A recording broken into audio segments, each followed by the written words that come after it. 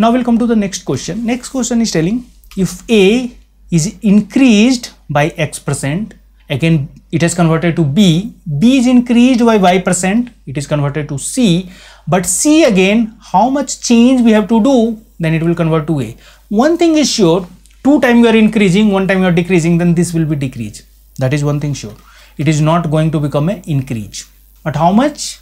How much it will decrease? How much it will be decrease? That is only question.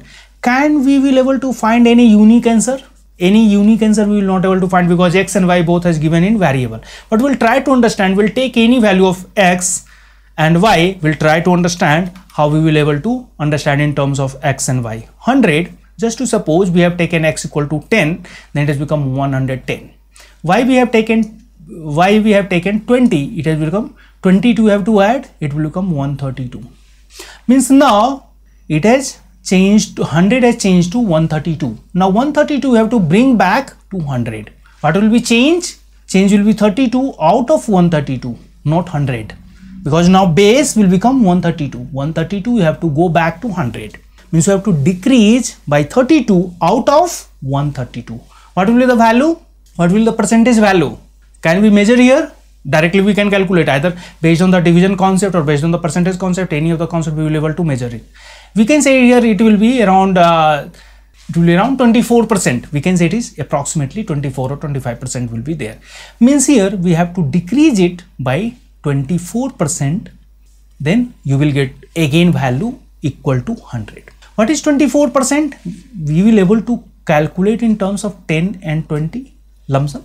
We will not able to calculate exactly in terms of X and Y, because if you are adding X and Y, it will become 30%. Actual change will be more than 30 because it is becoming successive change of 10% and 20%. Net change will become more than 30%. Due to here we are getting 132. Net change is 32%, not 30%. Already I discussed. Net change is 32%, not 30%. Then here 130 to 100, we have to decrease by almost 24%. Here we can calculate like 100 to 132 and 132 to 100. Means if we are just shifting like this 100 to 132 and 132 to 100, then we can apply the concept of 1 by X and 1 by X. So 132 we can just replace by 33, means approximately 133 means 1 by 3 it is increasing, then it should decrease by 1 by 4. That we are getting around. What is 24%? It is around 25%. 24%, 25% almost same. If we are increasing little bit, means 100 to 120, it is increased by 33% approximately.